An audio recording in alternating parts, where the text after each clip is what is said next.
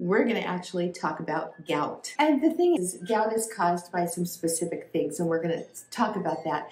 But a lot of the herbs and herbal remedies that we can use to help support a healthy system in terms of alleviating and reducing issues pertaining to gout can also be just good for all of us. So let's go ahead and get started here. So I'm working with a client right now, and that client has chronic gout. And it's just something that some people end up getting. Gout is basically a musculoskeletal condition, and it's brought on by too much uric acid in the body to the extent that the kidneys can't process it very well. And these crystals, these uric acid crystals, end up in the joints, usually in the big toe. That seems to be the most common area where gout tends to form. And what it looks like is generally it's really a hot, red, swollen joint. So what that looks like generally for most people is you've got an area in the big toe, one of the joints, usually the one right next to the foot, and it's really painful. It's very intense pain. You've got a limited range of motion. A lot of times people can't even get their shoes on. There's joint sensitivity. In other words, when you touch the joint area, it's very tender to the touch. It really hurts. Like even if you're laying in bed and you have like covers on your foot, it's painful. And it can be warm. It can actually feel warm, and that's because of the inflammation in the area. The uric acid crystals actually get into the joint and they cut into the tendons, the muscles, other tissues in there, and that's what causes the extreme pain. Obviously, it's not fun.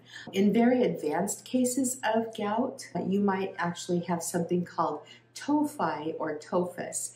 These are hard, extended lumps with that you can actually see white under them a lot of times, and that's the uric acid crystal. So gout is definitely not a fun thing to deal with. So what we want to be trying to do here is supporting the body so that it can work appropriately, so that it can get back into a state of balance and get rid of the purines, which are the substances that cause the uric acid buildup in the body if they're not handled appropriately. If most people, if they get gout, they head to the doctor, and there's the conventional medicine approach. The conventional medicine approach is usually drugs, right? And what doctors will try to do is mitigate the pain relief or the pain, and they do that by giving people NSAIDs like ibuprofen or naproxen, and then also there's a drug that's called colchicine, and it actually comes from a plant, which is the autumn crocus, and it is a little bit anti-inflammatory as well. Sometimes people will end up being on steroids, and that's not a good thing either. We don't generally want to be messing with those too much. And then there are certain uric acid reducing drugs that help reduce the uric acid in the body. All right, next up are dietary and lifestyle changes. We always hear this, right? Somebody ends up with a chronic problem, and what do we say? Take care of your diet and your lifestyle. But seriously, this is definitely something to consider in the cases of gout. Foods that are high in purines are many. There's a lot of them. But the most important ones to try to reduce or stay away from would be your organ meats like liver, your red meats, certain kinds of seafood like herring and mackerel and anchovies, they're high in purines. Alcohol consumption, especially beer, is not really great for people who have gout. Cauliflower is another one that's high in purine. You want to try to avoid those. And everybody loves to go to a restaurant and have good food with sauces and gravies and all of that good stuff. The sauces and the gravies in today's modern diet generally contribute to gout as well. They're just not very good for you. Then there's sugar. Sugar's terrible. All right, sugar's terrible for a lot of things, but especially for gout, and that also includes high fructose corn syrup. So if you're into drinking those sweet, sugary drinks, try to stay away from those. And then yeast. Yeast is another compound in many of our foods that can contribute to too much uric acid in the body.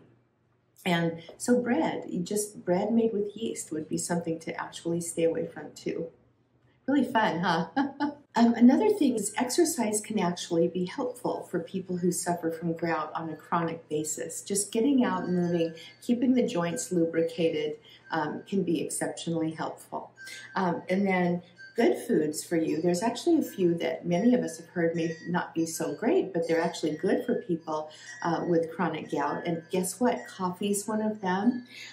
Cherries are another one of them. And most of us have heard of tart cherry juice, really helpful for people with gout. And then drinking lots and lots of water, just keeping yourself hydrated. Because one of the things that you want to do is keep flushing fluids through your system, because that can also help break down those crystals. All right, so finally, there's herbs. You knew I was going to get to the herbs, right? I love working with herbs and also the essential oils, but we're not going to talk about the essential oils today. They can be extremely helpful in issues like this. If you want to use essential oils, try my carpal tunnel serum roller bottle that I made here on YouTube. I'll put a link to it above. It's super helpful for topical pain relief, and it might be helpful for people with gout too. But in terms of the herbs, there's 4 categories of herbs I want to talk about that can be helpful for you to put together in terms of if you are working with somebody that has this issue. So the first category are the renal depurents.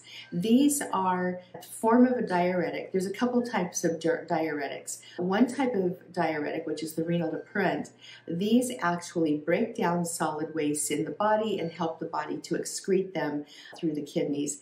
Another one is just a regular diuretic, and a diuretic flushes the body and flushes fluids through the body, but doesn't necessarily contribute too much to breaking down the solid waste. So in the case of uric acid, if you have too much of it in the body, you want it to break down. So guess what kind we're going to use? We're going to choose the renal depurent. And 2 of my favorites are dandelion leaf is one of them. Nettle leaf is another one of them. Where's my nettle leaf? Right here. Nettle leaf. And tail is another one. I don't have that out here right now. Gravel root is exceptionally helpful for this too. And celery seed. So celery seed can be a helpful additive. I don't have celery seed, or I'd actually be adding it to this tea we're getting ready to make here. But I'm going to grab some and then add this to the tea for my client. The second category of herbs are your anti-inflammatory herbs. So these are going to be herbs like turmeric, like ginger, wonderful, anti-inflammatory. Devil's claw is very anti-inflammatory. And then skullcap, but there's a couple different kinds of skullcap. You would want to get the skullcap bicalensis. That's the Chinese skullcap. It's very anti-inflammatory. If you get this wrong skullcap, which would be the skull or the Scutellaria lateriflora, there's Scutellaria bicalensis. That's the one we want for gout. And then there's Scutellaria lateriflora. These are Latin names. And that one is the relaxing kind, and it's not going to do anything for the gout. It might help the person just relax and feel better, but not super helpful for the gout. An interesting thing about this anti-inflammatory section. So a lot of people will say, how about willow bark or meadowsweet or one of those herbs that contains high amounts of the salicylates, which is what aspirin's made of.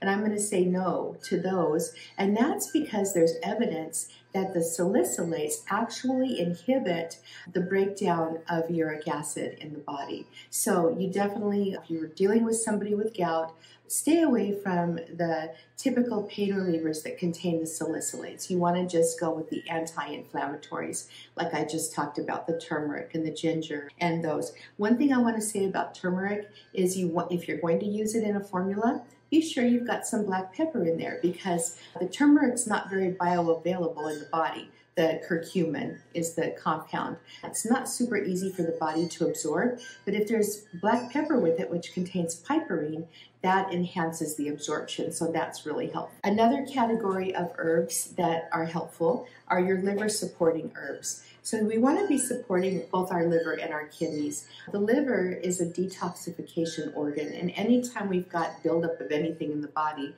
helping the liver out is a good thing. In this case, burdock root, dandelion root are 2 of my favorites for supporting liver health. Milk thistle is another one. And just be aware, milk thistle, actually it's wonderful for the liver. You don't want to be using it in tea, because the silymarin in the milk thistle is not soluble in tea. So this is where learning about the plants And learning how they act on the body is very important if you're going to be becoming an herbalist. Okay. And I would just want to say here, we're starting our next round of Ditch the Drugstore pretty soon in July. And July 15th, as a matter of fact. And as I am making this video, I believe this is, what is this, July 3rd or something? Anyway, I would love to invite you to join us for this next round. Get on my email list. You can do that by getting one of my free guides, and stay tuned for more information. It's a wonderful course.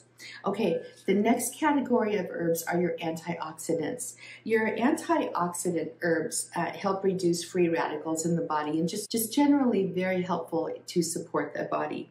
Tart cherry is one of these, that's one of my favorites, especially for people with gout, because the tart cherry juice goes to work and helps with inflammation and also supports just overall health and reduces oxidation in the body.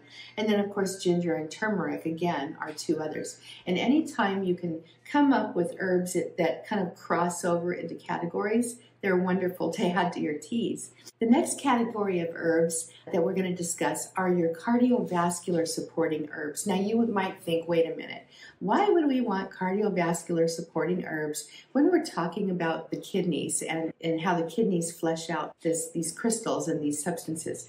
The reason behind that is that if your heart is having a hard time doing its job, then the kidneys are going to suffer, all right? And that's just layman's terms there. So if you've got high blood pressure, you want to definitely go to work to get that balanced as much as possible and support healthy kidney function. So some of my favorites are garlic. There's hawthorn berries are wonderful. Olive leaf is helpful. Hibiscus is really helpful as well. There's many others that can be supportive. Motherwort is a good one. All right, so let's go ahead and dive into the herbal tea recipe that I formulated for this client. Now, I just want to mention, this is specific to this client, although it's pretty good, just all around formula. But when you're working with a person, you want to definitely try to create a formula that is for that person, and everybody's different. This is why when you go to work and you are talking with somebody, you want to try to figure out, do your best to individualize it. We're going to start off with nettle leaf, and we're going to go with 3 parts. And my part here is a 1/3 cup measure. 1, 2, 3. There's my nettle leaf. And then we're going to go with the dandelion leaf. All right, dandelion leaf. So here we've got 2 really nice kidney supporters.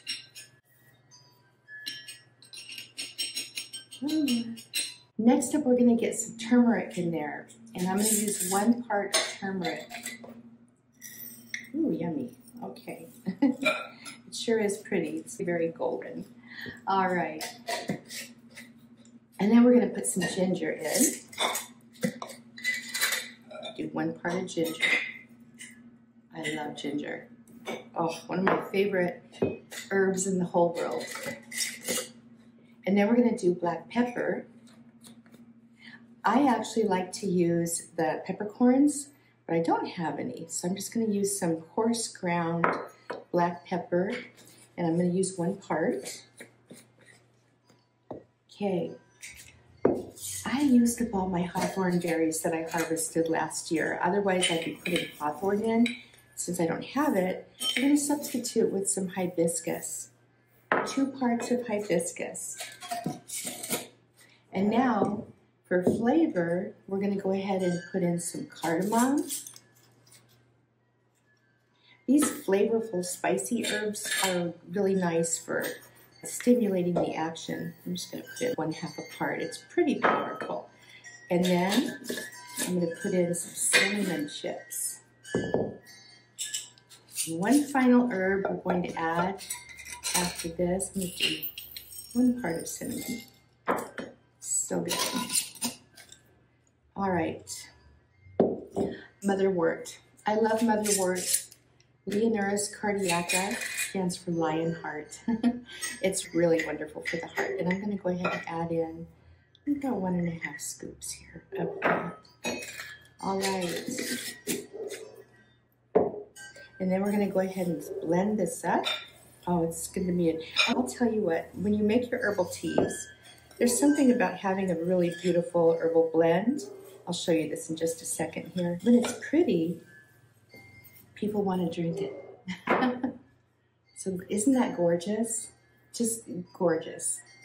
All right, so there we go. This is an herbal tea for gout. We learned a little bit about how it presents itself, why it presents, what to do about it, what medical doctors will do about it versus herbalists.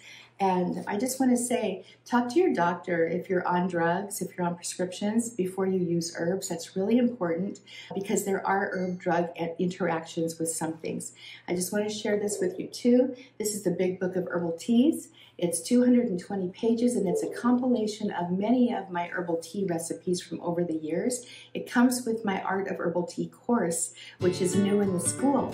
So go visit learn.healingharvesthomestead.com to take a look at our school courses. If you want to go to my website, www.healingharvesthomestead.com, and I will see you inside.